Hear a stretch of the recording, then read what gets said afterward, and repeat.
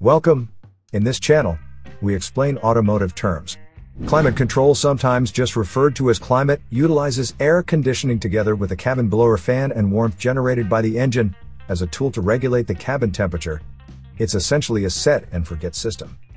You select the temperature you would like the cabin to be, 21 degrees Celsius, for example, using either a physical control or your car's infotainment system, then hit auto.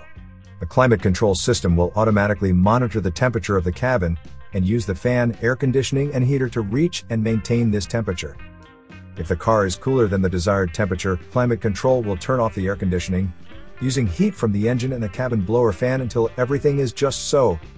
Some of the more sophisticated climate control systems such as dual zone, tri-zone, or quad zone climate allow you to differentiate between different areas of the car.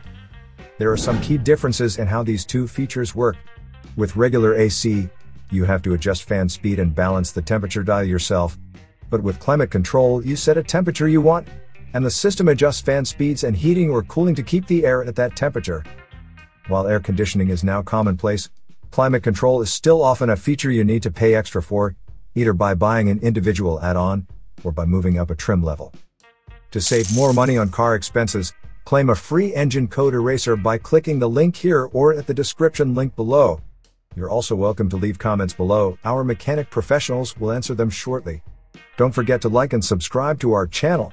Thanks again for watching this video.